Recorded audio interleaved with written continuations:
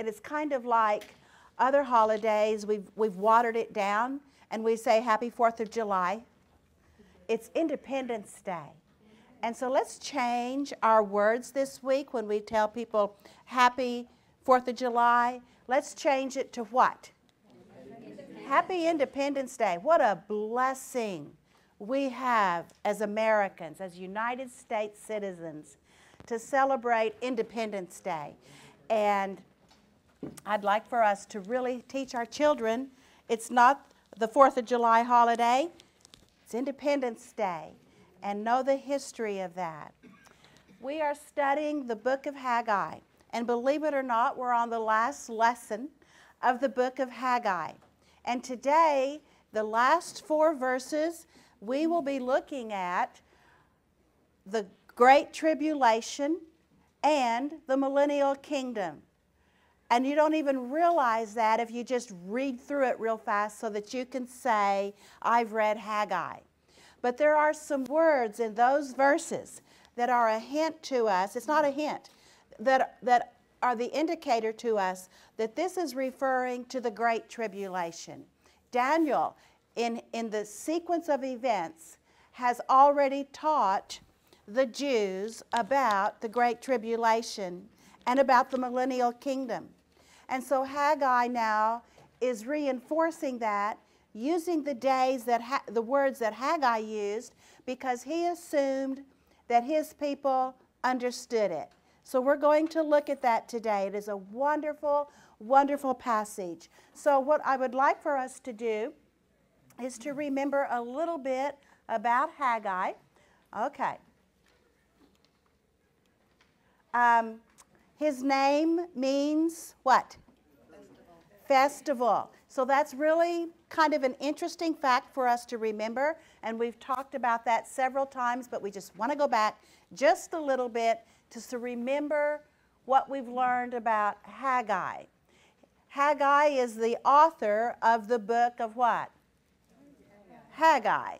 He was one of the 3 post-exilic prophets, meaning there were 3 prophets after the exile, and he was one of those 3. It's not working.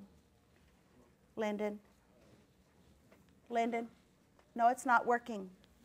Haggai gave how many? Oh, he and Zechariah were called the what? Temple prophets. Haggai gave 5 messages within 4 months. He wrote from September the 1st to December the 24th in 520 BC. And that's going to be important for us to remember, because it's been 16 years now that the people have quit building the temple. And so he's writing this book to them, and he's encouraging them to rebuild the temple. So listen, when you read the book of Haggai, read it in light of his encouragement to the people to do what God has told them to do, and that's to rebuild the temple. Who was the king of Persia during this time? Good, very good, Darius. The work on the construction of the temple had ceased for how many years? 16. And due to his encouraging words, the people immediately began to rebuild the temple. And so the people had begun work on the temple. The book of Haggai contains many of the principles of the New Testament. And I'm going to go back and show you what those are in a moment. And finally, today, we're going to see, and this is so exciting, you see, because this is one of the most important prophecies about the Messiah in the tiny, dusty book of Haggai, because he tells them a new clue as to how to identify the Messiah when he comes. The people in Israel, when Jesus came, did not recognize him. And you know why? They didn't know the scriptures. Because had they known the book of Haggai, they would have studied a little bit more about this man who called himself the Messiah. And they would have looked at his genealogy to see if he met the criteria for the Messiah. Did you know that the Bible is very clear to the Jews and to you and me? This is a way to identify the Messiah. You look at his genealogy, and there are certain criteria that that man must meet. So we're going to look at this and see if Jesus actually met the criteria for being the Messiah. And here's what's really wonderful to me. If God said something 500 years before Jesus was born, and he said, look for these things in the Messiah, and it actually came about, what does that tell us about God's word? It's true. He can be trusted. So we need to know the scriptures. It's so important to know the scriptures. And it is so important to know the Old Testament. Because if you don't know the Old Testament, you will not recognize the Messiah.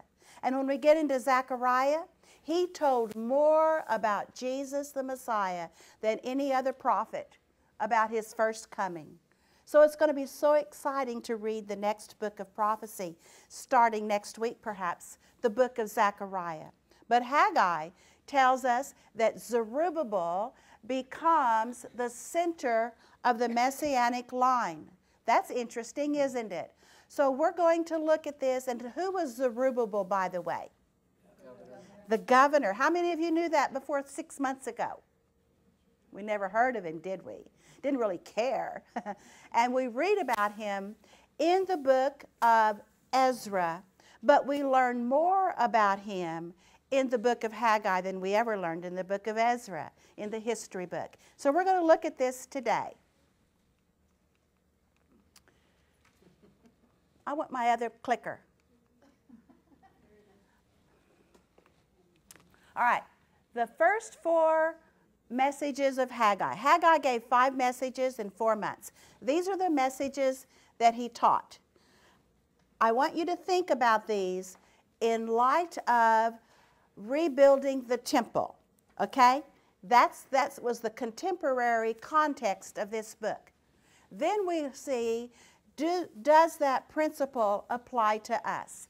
The first message, Lyndon, I want the other one, is Haggai 1 through 11.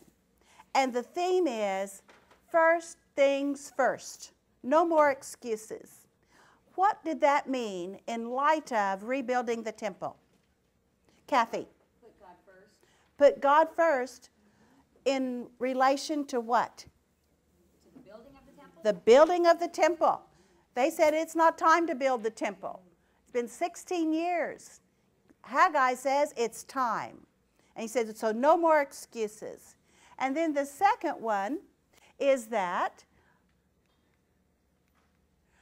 God said, I am with you. What does that mean in light of rebuilding the temple? In spite of the adversity you might be facing or the other people's discouragement. In spite of the other discouragements of all the people, God said it this way. Decided to follow my instructions and be obedient to what I've told you to do, remember, I am with you. So we really must be obedient to the Word of God. Thank you. Thank you, Cheryl. Honey, is it on? Okay, let me try getting it on now. This was so cool last week on our...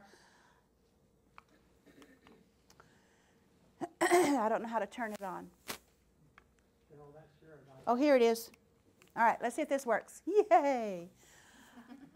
By the way, how many of you watched the YouTube video that Chase did for us?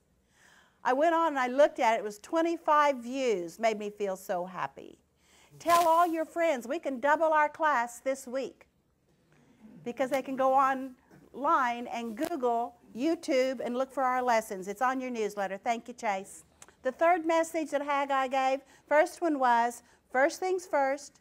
Second one, when you are following me, I will be with you. The third one is, be strong. He says, be strong. Now that means to be true to the instructions and the Word of God. And then he says, and work. and then don't be afraid. Aren't these beautiful messages to the people? They were wanting to follow God now. He said, be strong, work on what? Work where? On the temple, and don't be afraid. How many of you have been called not to build a temple, but to do something for God? Every hand ought to be up. Every hand. Every one of us today is in the place that God wants us to be because you're here. And tomorrow, you have your things to do. That's what God has called you to do. And that is when you are to be strong and obedient to Him, to do your work as if you were doing it for Jesus Christ, and don't be afraid. And the fourth message is, a people with sin in their heart cannot accomplish the holy work of God, nor can He bless them. He was saying, examine your hearts, because if there is sin in your life or in your heart, you cannot do the holy things of God. He said you cannot mix holy with the unholy and come out holy. Did you know that? You cannot compromise the things of the world with the things of God and come out holy. You cannot do those kinds of things, the work of God, with any kind of sin in your life. So we have to be very careful and examine our lives and make sure that we are true to the things of God. So that's the first four lessons that He gave them. And today we're looking at the last 4 verses of Haggai, and it's referring to Governor Zerubbabel, and God chose him to wear the signet ring. Isn't that exciting? Let's find out what that means. Here's the signet ring that the kings wore. When the kings of Judah had a ring, and it was called the signet ring. The base word of the word signet is sign. It's a sign of the authority and the power of God that He gave to the king. And when he used that ring and he sealed either a clay on an envelope, or he would put his signet ring into the clay of a document, if that ring signet was there, if that symbol was there, that was the authority of the king. And in Judah, a king had the authority and the power of God. What a responsibility.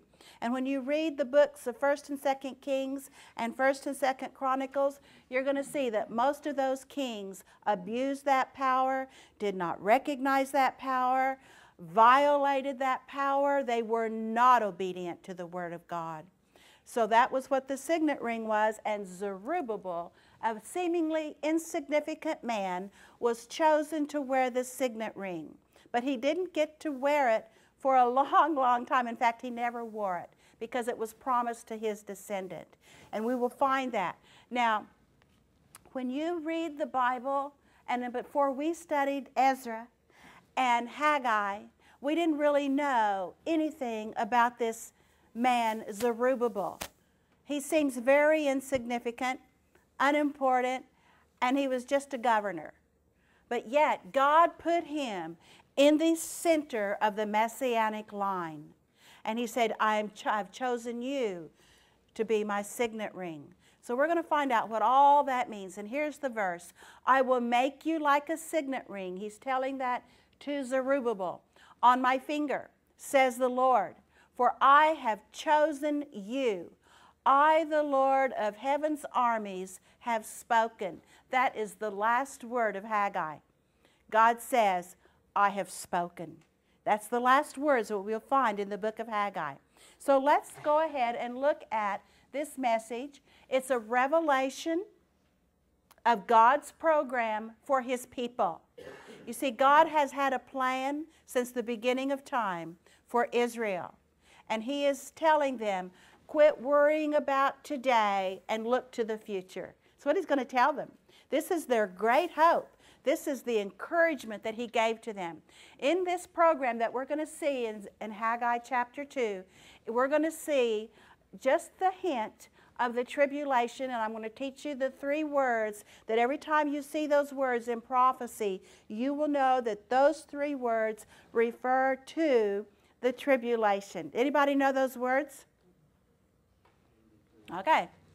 I'll tell you. Now, when you go home today, you're going to go through the Bible and you're going to look for all those words, all the times those words are written, and then it's going to be a key to you. This is the Great Tribulation.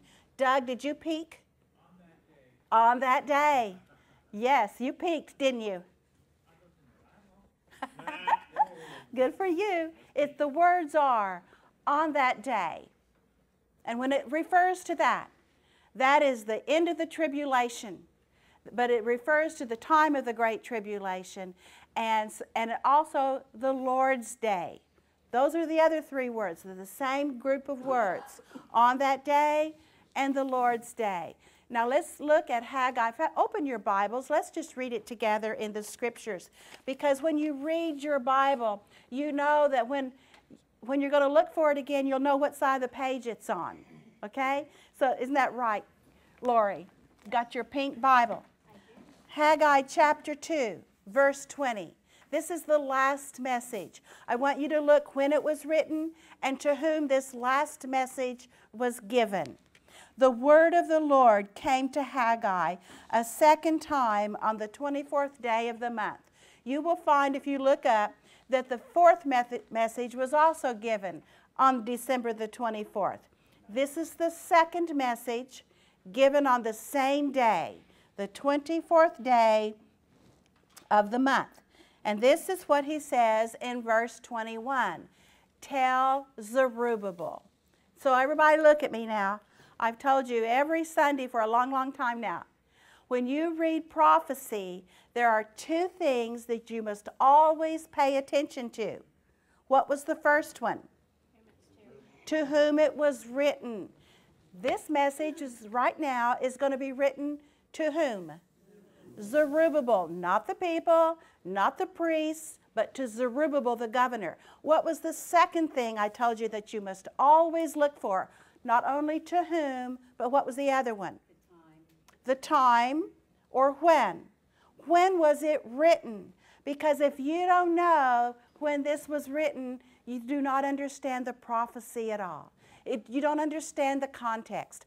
This prophecy was written in the 2nd year of Darius. Now we know that Darius was the 3rd king of the empire of Persia. So we understand now the context. And we know that it was written to Zerubbabel. So the word of the Lord came to Haggai a second time on the 24th day of the month. Tell Zerubbabel, verse 21, first part, tell Zerubbabel, governor of Judah, that I am going to shake the heavens and the earth. Last week we read that, didn't we? When God said, I will shake the heavens and the earth. In fact, we read it in Haggai chapter 2, verse 6. Go up there in your Bible. Go way up to Haggai chapter 2, verse 6. This is what the Lord Almighty says. In a little while I will once more shake the heavens and the earth. I will shake the sea and the dry land. What did I tell you that means when God shakes the heavens and the earth and the sea and the dry land? That he is in control of what? Nature.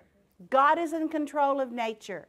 And we're going to see that he said, I'm going to shake the heavens, and they're going to pour out all their treasures onto Judah to adorn the temple. And he shook out Persia, and they gave 3 times out of the royal treasury the silver and the gold to adorn the temple. I think that is so beautiful. Now here again, in verse 21, he says, tell Zerubbabel that I'm going to shake the heavens and the earth. So, looking at these 2 verses, verse 20, when was this last message given by Haggai?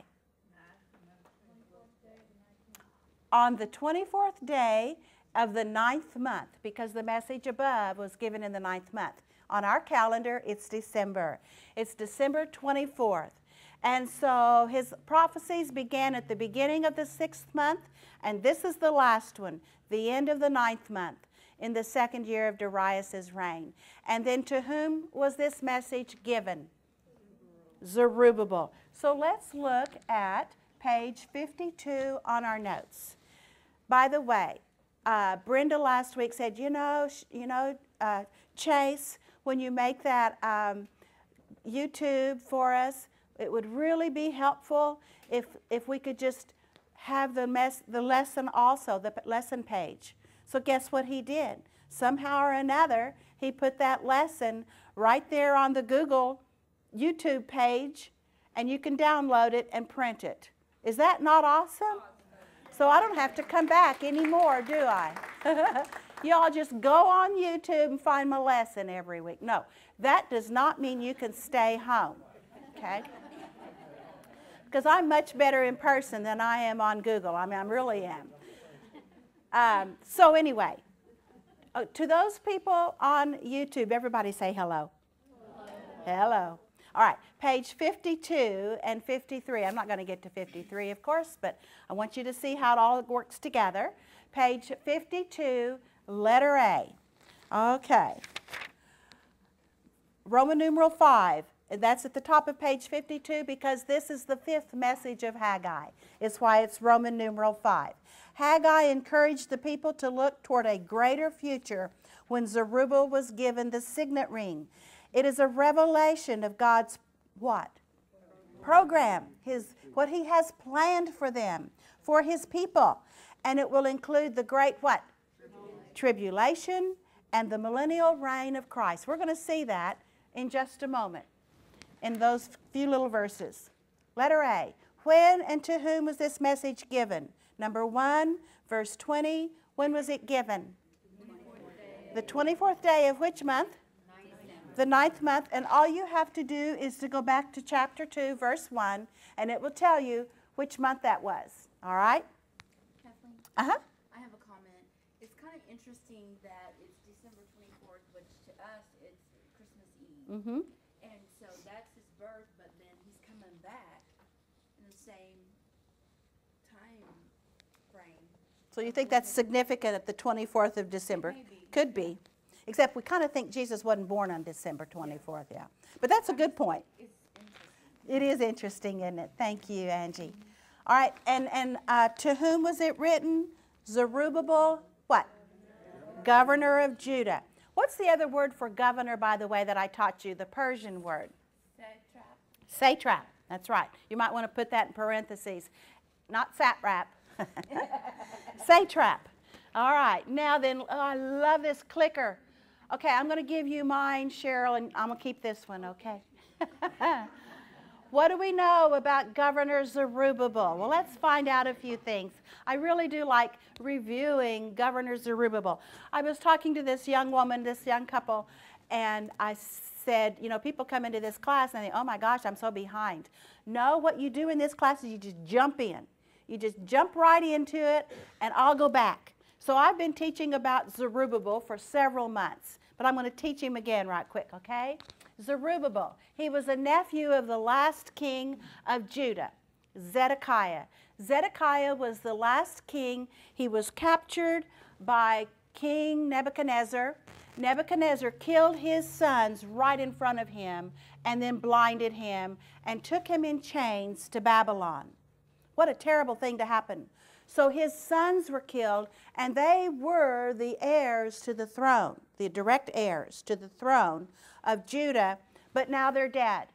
So the next person to be in line to be king of Judah is Zerubbabel in Babylon. He's living in Babylon. He's the crown prince. He was the one next in line to be king. Everybody knew that, but of course they didn't have kings in Judah, did they? So he was the next in line. He was an exile living in Babylon. In 539 BC, the year that Cyrus conquered Babylon, he wrote a decree and he allowed all the slaves to go home. Remember?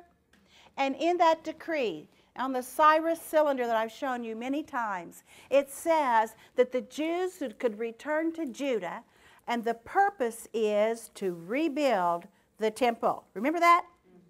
And he sent all that gold and silver that Nebuchadnezzar had stolen from Jerusalem, from the temple, and he sent it back with Zerubbabel. He sent it back. So he returned to Jerusalem in 539 BC, and he was the leader of the returning exiles. Read that in Ezra 1. Be sure and go back and read that this week, because Zerubbabel was the leader of the exiles. He was the one who took care of all of that, thousands and thousands of dollars, maybe millions of dollars worth of gold and silver, all of those pieces that Nebuchadnezzar had stolen. He led the people when they got back in building the altar. He was very careful to go back and to study the scriptures as to how to build that altar and how to offer the sacrifices. They had to go back and study the scriptures. You'll read that in Ezra 2. Be sure and look at that. He laid the cornerstone of the temple. We read that in Zechariah, by the way, that he was the one who laid the cornerstone. Zechariah said Zerubbabel will also lay the capstone. Yeah, and he carried the plumb line, which meant he was the construction manager. Do you remember studying all of this? Well, now we're back to him again. He was leading the rebuilding of the temple when the enemies of the Jews began to intimidate them. He was the one who told the Samaritans, no, you cannot participate in rebuilding the temple. Why? Because they worshiped other gods. That would have been combining the holy with the unholy. And God said, you will have no other gods before me. And they worshiped other gods as well as God Jehovah. And so Zerubbabel said, we will not compromise. And now that I've studied the rest of Haggai, I kind of even appreciate more his stand. So he worked with them until they quit their work for 16 years. He was the crown prince. And when he was sent back to Judah by King Cyrus, Cyrus made him the governor of that province of Judah. According to Daniel, there were 120 provinces. Daniel 6. Daniel 6 says there were 120 provinces of the Persian kingdom. Babylon was made the administrative center, and Daniel was the head of all of those provinces. And the king also designated who would be the governor or the satrap of each of these provinces. And so Daniel was the head of all of that, remember? In Daniel 6. Put that in your notes too. Go back and read that. It'll make more sense to you now. But he made Zerubbabel the governor or the satrap of the province of Judah. There had been no king of Judah since King Zedekiah was killed in 586 BC, and when Judah was defeated by Babylon. And to this day, there has not been a king in the line of David on the throne in Judah, has there, or in Israel, to this day. Jesus called this time the times of the Gentiles, and it will end when the descendant of David sits once again on the throne. You will read about this descendant of David in Haggai. You will read about him in Zechariah. You read about him in Isaiah. You'll read about him in Jeremiah. You read about him in the book of Daniel. It's so wonderful to read these books and to see this descendant when he will come and sit on the throne of David, but it hasn't happened yet. At his second coming, Jesus Christ, this is what we believe, okay? Listen carefully. When you want to know what you believe about Jesus, this is what we believe, that someday he's coming back, and he will sit on the throne of David. The throne of David, as I understand it, will be in the temple. And he will sit on the throne of David in Jerusalem, in the temple, and he will rule the whole earth as King of Kings and Lord of Lords. That's what we believe. All righty? And we're going to read some more about that. So, when there had been kings of Judah, they wore the signet ring of whom? God. They wore the signet ring that God had given to them. It symbolized that the king had authority, honor, and power as the representative of the God of heaven. Listen carefully. Today, you and I have the Holy Spirit within us as believers in Christ. That is our signet ring. And we walk with authority and power, just as Jesus Christ did, because we have the seal of the Holy Spirit within us. Is that not awesome? So this is who Zerubbabel was. So let's read God's message in these verses. He gives 4 messages, or 4 parts of this message to Zerubbabel. Verse 21. Well, let's go ahead and finish up letter number 2 on letter A on page 52. Number 2. To whom was it written? Zerubbabel, the governor of Judah. Letter A. Zerubbabel. By the way, that means born in Babylon. You see the word Babel in there? Zerubbabel means born in Babylon. He was the crowned what? Prince of Judah. But he was named governor of the Persian province of Judah. There were 120 provinces. Each one had a governor. And what's the word for governor? Satrap. And where do you read about that in the scriptures? Daniel 6. Letter B under number 2. There had been no what? King of Judah since 586 BC, when Babylon conquered Judah and killed her king. But I've got to change that. It really wasn't killed the king. It was took the king into exile, and he spent the rest of his life in prison. So he died in prison. But he did kill his sons. Jesus called this what? Yes, the times of the Gentiles. If you want to, turn to Luke chapter 21. Because I have taught you this many times, but I've never read it to you in the scriptures. I want to show you where Jesus called this the times of the Gentiles, when Gentiles would rule Israel. All right? And really the whole world.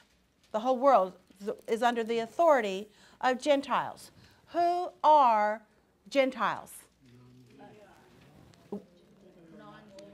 People who are not Jews. So in the Bible, we have the Jews and we have the Gentiles.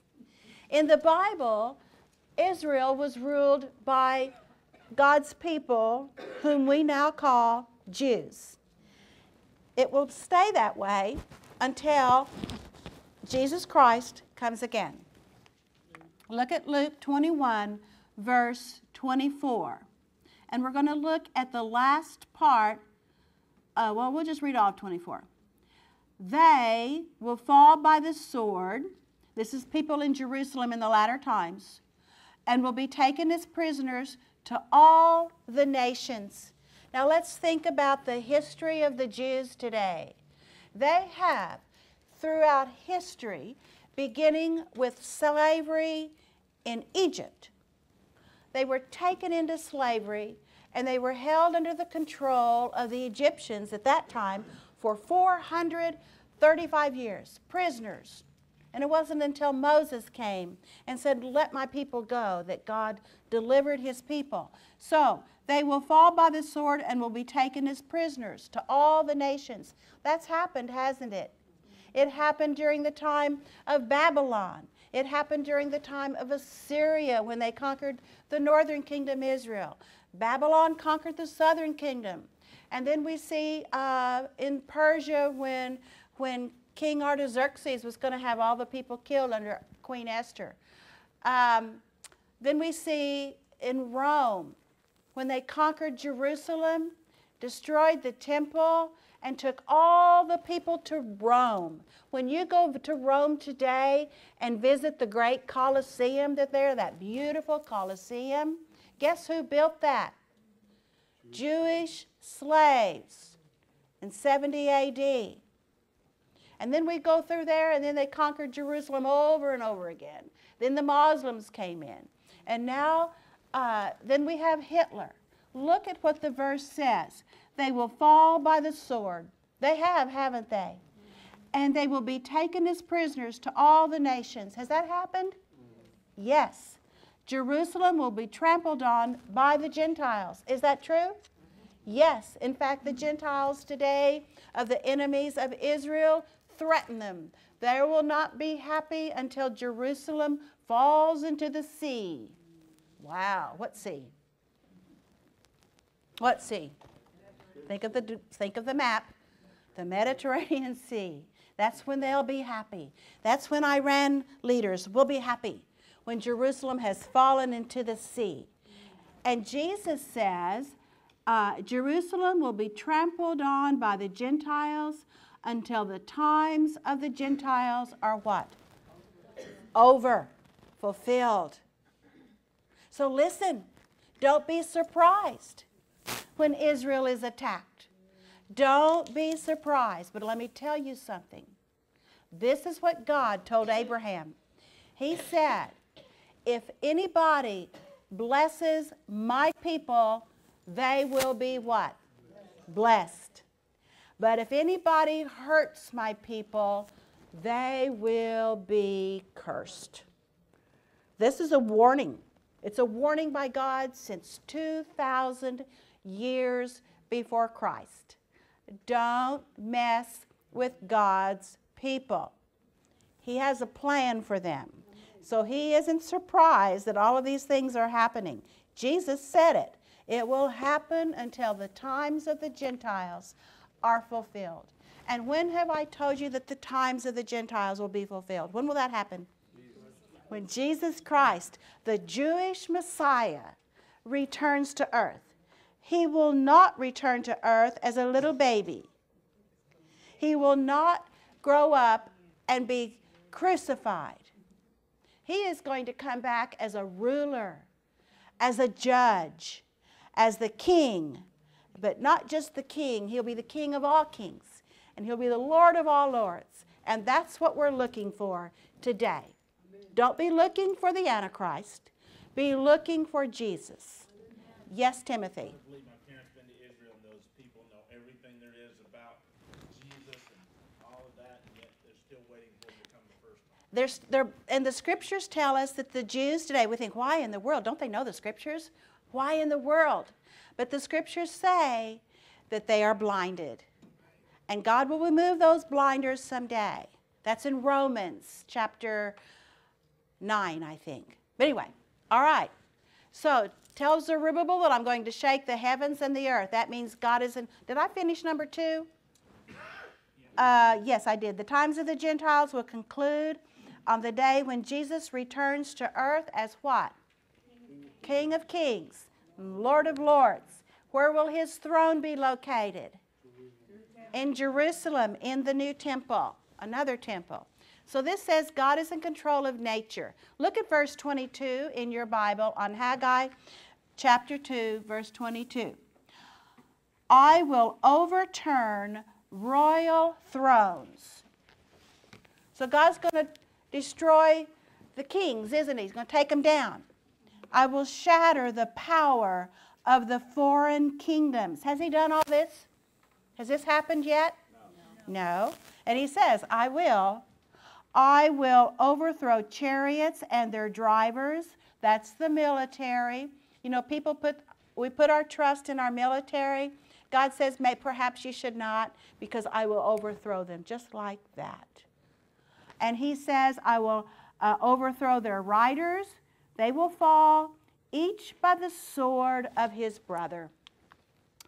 So he's saying he's going to overturn royal thrones. He will shatter the power of the kingdoms. He'll overthrow chariots and their drivers, and their horses and their riders will fall. Someday, God is going to overthrow all ruling governments on earth. That'll be quite a day, won't it?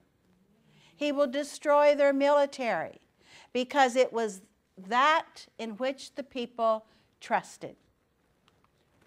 So these verses refer to the end of the Great Tribulation period. I'm going to show you how I know, but look carefully at what he's saying in the first couple of verses. God is in control of nature. God is in control of history. He's going to overthrow royal thrones. He will shatter the kingdoms. He will destroy their military power. But this will not happen until the King of Kings comes to earth, until Jesus sets up his kingdom on earth, which begins the 1,000-year reign, which we call the what?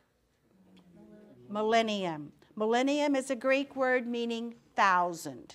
1,000 years. Millennium means 1,000 years. He will do this not during the tribulation because the Antichrist and his buddies have control of all the kingdoms. But when Jesus comes back, he is going to overthrow all of it. He's going to shatter the military, and he will set up his own kingdom on earth. How do I know? Well, let's look at verse 23. Are you with me? Because he gives us the key words. Verse 23, what are the first three words? On that day. So you need to circle them. You need to highlight them, underline them, put them in italics, do whatever you have to do. Because when you see those words in the scriptures, that is a key to you. And it means on that day is on the day that Jesus Christ comes back as King of Kings and Lord of Lords. Now let me ask you a question. Is that the same time as the rapture, what you and I call the rapture? No, and do not get those confused. The second coming has two parts. The first part is when Jesus appears in heaven, in the heavens, and he calls you and me and my dad and my mom to heaven. He wakes up those who are dead in Christ first, and they rise from their graves wherever they may be, and they meet Jesus in the air.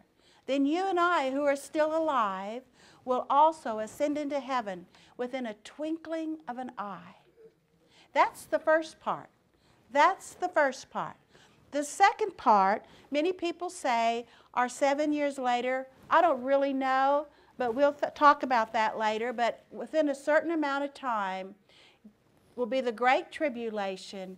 And at the end of that Great Tribulation, Jesus Christ is coming back to earth on a horse. So see, there are animals in heaven, including my little dog, Shoo Shoo. Okay? So he's coming to heaven. He's going to be wearing a beautiful white robe. And he's going to have a crown that says the King of Kings and Lord of Lords on it. And he's coming back. And guess who's following him? We are. All of those who are in heaven now will come back with him and reign with him. Boy, I hope I get to be a teacher. That's just what I hope. I've told him I want to be a teacher, and I want to have a garden with no weeds and enough water, right? Isn't that going to be great? Now, so I think they can say a teacher can assist Jesus Christ in his reign, don't you? I want to teach children to read, and I want to teach adults the Bible. So anyway, that was a little bit of a rabbit I chased right there. So on that day, in the scriptures, is also called the Lord's Day. So write that down in your notes. And so when you go into Zechariah, after you've read Haggai 3 times this week, listen to me. I hope you go back and read Haggai 3 times this week, because now you know it. And when you get to heaven, you can tell Haggai what you've done. And then we're going to go into Zechariah, because in the latter part of Zechariah, you will see these words, on that day, on that day. And you'll say, what day? Well, the scriptures teach us that on that day is the day when Jesus Christ comes back to earth. And he's coming as a judge. You hear me? And we don't want to be part of that judgment. We don't. We've already gone through our judgment. We've gotten our rewards. Isn't that great? In heaven. He's going to come back as judge and to judge the nations who have persecuted his people or who have helped them. And we will read about that. So, verse 23 is on that day. Let's read. Oh, let's look. Uh-oh. Oh, okay. There. The floor is a lot farther down than it used to be. My legs have gotten really long in the last several years. It's a lot farther down there. Page 52, letter B. Have we done all of that? No, we haven't. Verse 21. God makes a tremendous promise for the future. Verse 21, number 1. He will once again shake what? The heavens and the earth, revealing that he is in control of what? And when we see him returning as King of Kings and Lord of Lords, let me tell you, the earth is going to shake. And the heavens will shake.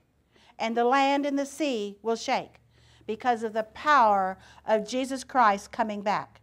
Number 2, God will overturn royal thrones. He will shatter the power of the foreign kingdoms. He will destroy their military. And that reveals that God is in charge of history. Let me tell you something. God is in control. He is the one who even set the boundaries of nations. Did you know that? He is the one who determined that you would be born in the United States of America. And we should say, thank you, God.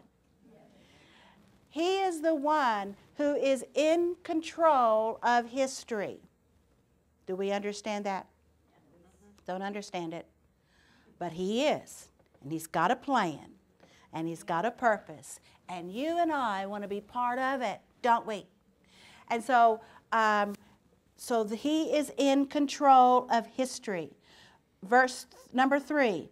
Let's look at verse 23 now. We haven't really read that one yet. Gives Zerubbabel the signet ring. He says, on that day, what day? The Lord's Day. What's that mean? What? The end of the Great Tribulation.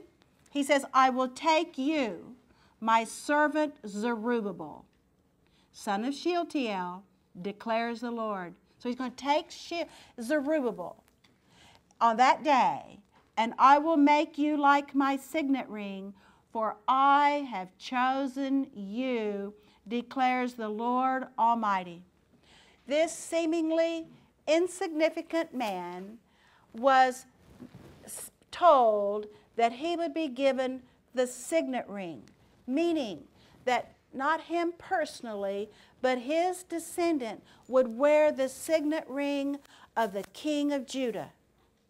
So he knew that his descendant would be the one who got to sit on the throne. And the Jews knew that the person sitting on that throne would be the Messiah. So he's telling Zerubbabel here that you, Zerubbabel, will be in the direct line of the Messiah. Was that a blessing to him? And I'm going to show you that not only did it happen once, he was in the line twice. So, on that day, I will take you, my servant Zerubbabel, declares the Lord, and I will make you like my signet ring, for I have chosen you. Remember, God has chosen you as well. On that day refers to the day of the Lord when Jesus comes in what? Judgment. The first time he came in mercy and grace and love. This second time, he's coming in judgment, and he will rule the earth. One day, in the future, at the end of the Great Tribulation, a descendant of Zerubbabel will sit on the throne of David, and we know that because God chose him to wear the signet ring. And this is a message of hope and encouragement, isn't it? To Zerubbabel and to all of the people, the remnant of Judah. What a great message this is to them. And they're saying, listen, look to the future. God has a plan for you. He has a program in line for you, and you're right in the middle of it. So this was partially filled 500 years later through two of Zerubbabel's descendants, Mary and Joseph. How many of you knew that Joseph was in the line of Zerubbabel? I didn't. How many of you knew that actually Mary was in the same line of Zerubbabel? Isn't that cool? So look at the next page of, well, wait a minute. Yeah, we'll finish this next week, but look at the next page and I'll show you. I'll go back to that next week. There, right there, the house of David. And you're going to find, where is my pointer? No, that's my clicker. I got a pointer. Here it is, and a clicker. All right, here we go. This was from where is Justin today? Hey, Jessica. Is your hubby okay? Yeah, I'm fine. All right. Let's go back. Right there. This is the house of David. Now, David was a Jew. The way you prove yourself a Jew is that you have to be a descendant of Abraham. Okay? But Abraham had a lot of sons. So you have to be a descendant not only of Abraham, but of his son Isaac. Isaac was his son that God promised him. He was the promised son. And Abraham had Ishmael. They're not Jews. Ishmael is the descendant of all the Muslims today. So Abraham has a lot of people in his family. But you have to be a descendant of Abraham and his son Isaac. And then his sons, he had 12 sons. And all 12 sons are the Jews.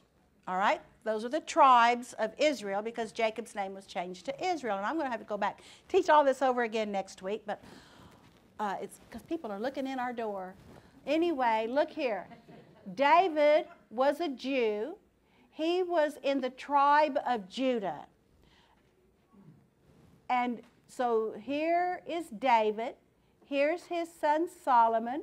And all of these people are descendants of Solomon down to what right there? Zerubbabel. So Zerubbabel is in the line of David through Solomon. Look at Luke. We start here with David, but not his son Solomon, his son Nathan. And you just keep going down, down, down, down, down. And then we'll go over here to where? Zerubbabel. And then down here we have Mary. And down here we have Joseph. So we're going to see that Jesus came from the line. Well, I can't teach anymore. People are going to want in here. But anyway, will that give you some meat for this week to look at that? Let's pray right quick. Yes, ma'am. May I pray? Yes, come up here and pray for us. Where's my mic? This is Angela. Angela's going to do our prayer for today. Dear Heavenly Father, we thank you so much for our blessed hope that we have in you. Father, I ask that you help us to learn of you and to know the signs that will be coming, Lord. Lord, we rebuke fear of any kind, Lord. We ask that your love surround us and engulf us, Lord, that we will have no fear of what is to come, Lord. We thank you so much for everything that you are doing for us. Heavenly Father, I ask that you help us to get a solid desire for lost souls, Heavenly Father, for we know you are coming back and time is short, and we want to take all with us if possible, Lord.